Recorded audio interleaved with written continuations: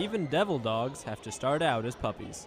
The Young Marines program is designed to give kids a taste of being in the military. Educating the youth about important life lessons is the program's main goal. Our mission is to strengthen America's youth, to make them, like I said, stand-up citizens, to make them impactful in our communities. Is meant to help them develop leadership skills, become better citizens, and in order to become tomorrow's leaders.